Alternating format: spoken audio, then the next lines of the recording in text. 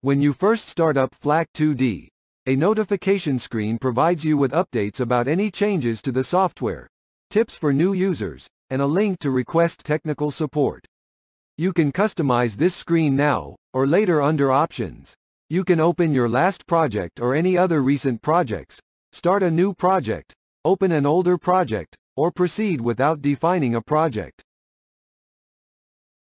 The user interface, for version 9, of Itasca software, has been redesigned to streamline your workflow, efficiently handle hundreds of plots, and provide a common workspace.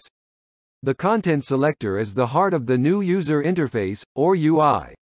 Select and modify existing, or create new, data files, plots, geometry sets, sketch sets, or building block sets. Geometry sets are used to edit or create geometry, nodes, edges, and faces. Previously called the extruder, sketch sets are used to create and mesh the model using drawing tools or imported CAD files. Building block sets enable interactive building of 3D models. Interactively modify model properties and constitutive models, define groups, work with structural elements, and more, via the model pane. This workspace may be split into a series of tiles, with flexible content.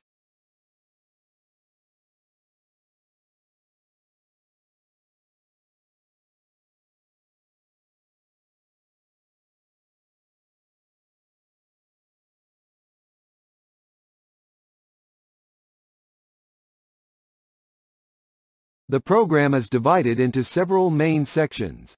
The title bar, the main menu, the project panel, the workspace, including contextual controls that change depending on what is active in the tile, and the help panel.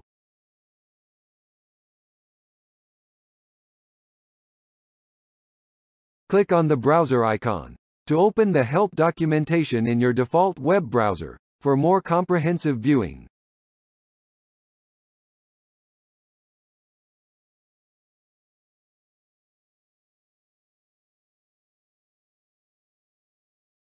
The command area, the status bar, and the layout toggles, which let you hide or show parts of the program, which are otherwise fixed in place.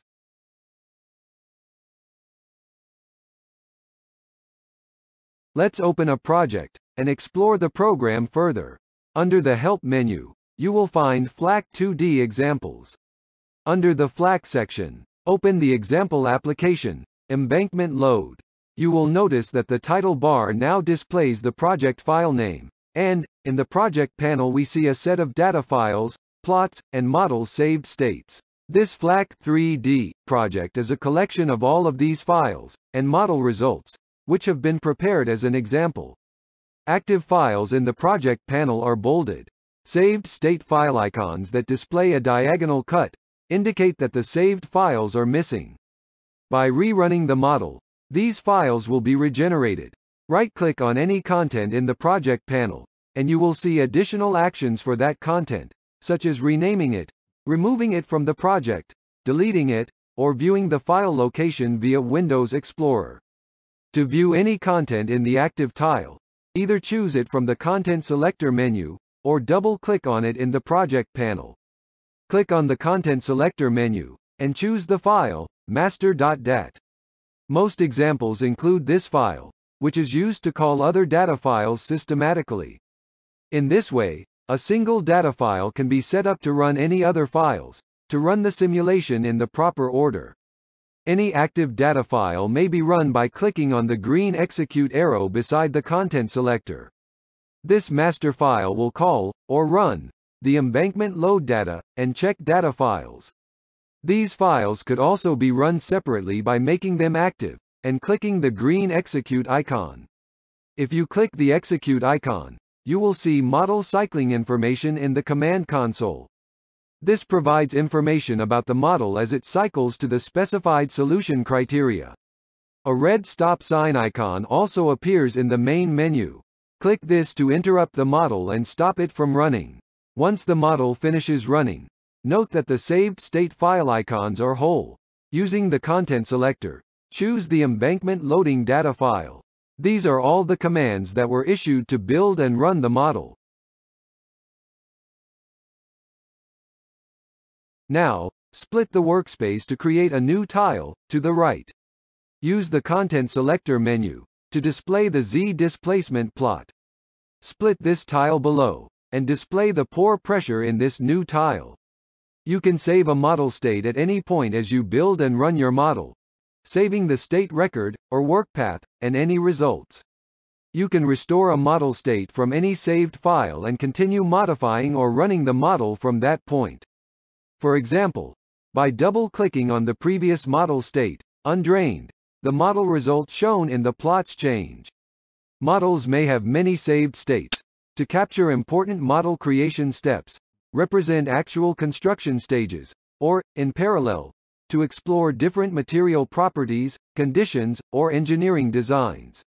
To make a new model plot, click the Content Selector menu in the Z Displacements plot tile. Select New, and then Plot. Name the plot, My Plot. The tile now displays an empty plot. Note that the previous plot still exists.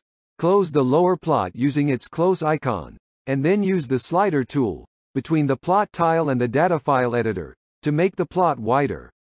Plots are made up of a series of plot items. These are found in the control panel on the right-hand side of the UI.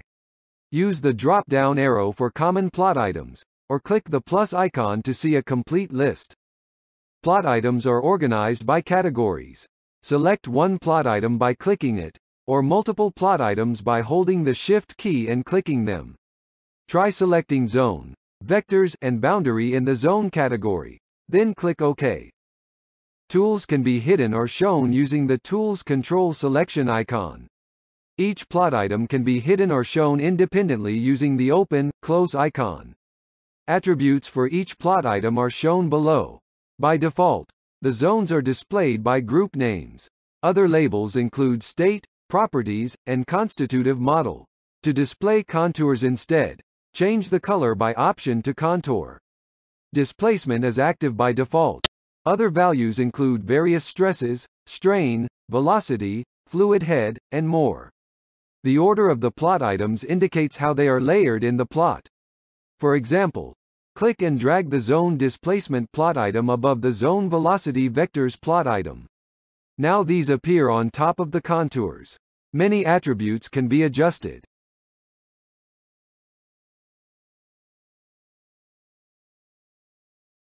Once you have a desired plot, you can export it as an image file.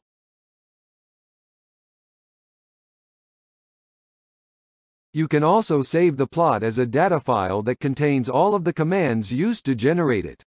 This can be useful to automatically produce or customize plots and export them.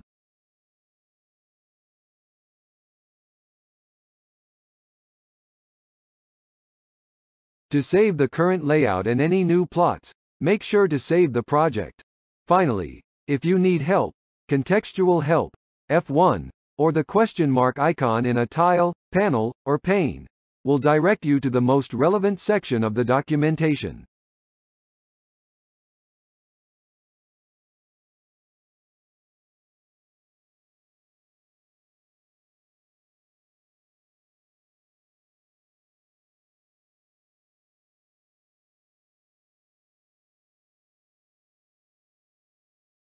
For help learning and writing commands, the inline help, control button plus spacebar, is available while either the data file text editor, or command console, is active. Inline help allows you to quickly reference keywords associated with a command.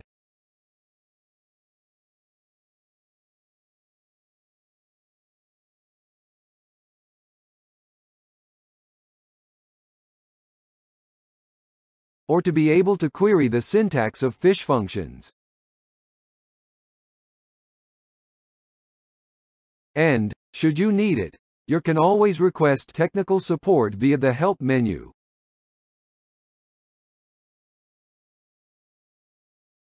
To save your changes, including the current layout, and any new plots, make sure to save the project. This concludes this overview tutorial of the new Itasca software UI.